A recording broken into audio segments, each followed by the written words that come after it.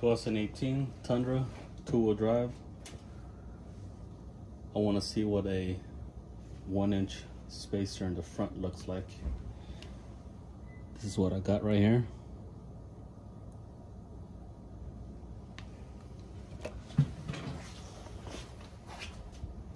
Currently have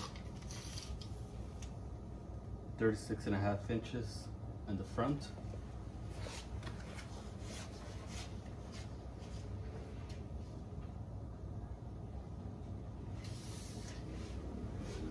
And 38.5 inches in the back.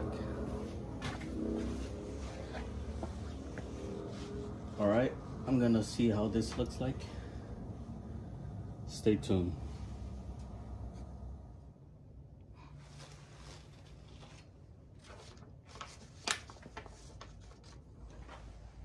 Okay.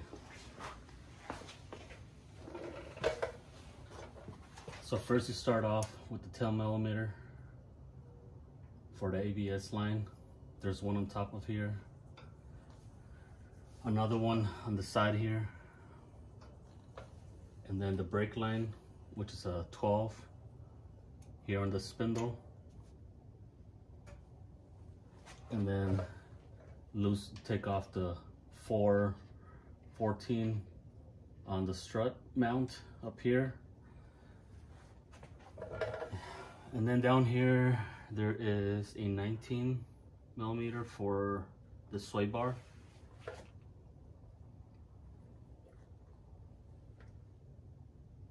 And then after, take off this nut for the spindle and grab a hammer and hit it right here on the side so that way it comes loose. And then once you do that, then you can loosen up the strut bolt here in the bottom, and you can remove the strut after lowering the suspension down. So I'm gonna do that and I'll come back.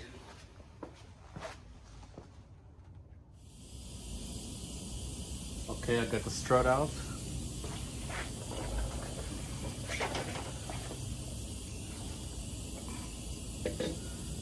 So it's just this little spacer. It looks like it only goes one way. If you try any other way, it looks like it doesn't want to go on.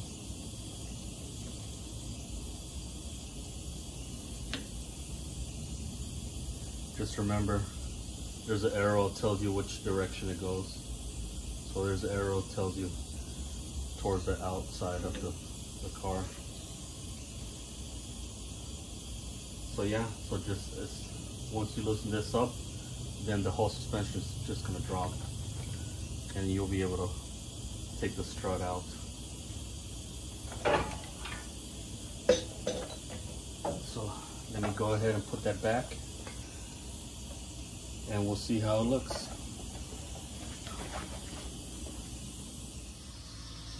Okay, one side is complete.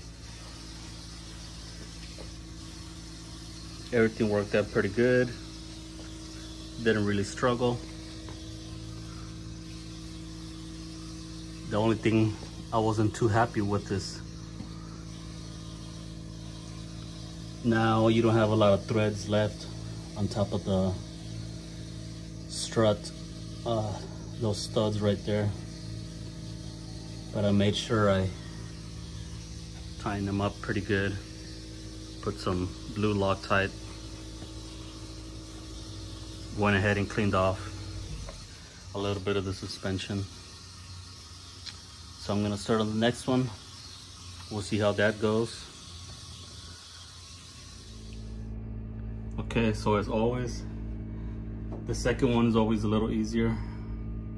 So wasn't too bad. Same thing. Disconnect the ABS lines, brake lines, sway bar, the top spindle nut, the shock, the strut shock, 4 bolts on top and 1 on the bottom, came right out. Put the spacer in. And now since I'm doing this, I'll probably rotate the tires from the front to back and back to front. Once I do that, then I'll get a measurement and see what the difference is. Okay, so there it is, it's all done. Let's get a measurement and see. Let's see how it looks.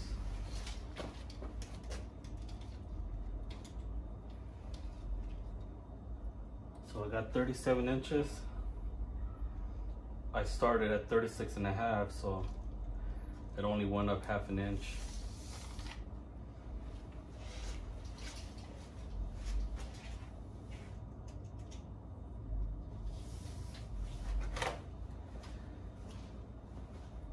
So I'm just like 1.5 inches lower on the front, which is kind of what I wanted. I was hoping for like 37.5, but it only went up half an inch. We'll see how it looks, or how it drives, how I like it. I might go with the 2-inch instead. We'll see. Well, that's the result of that little spacer I bought. All right, thanks for watching.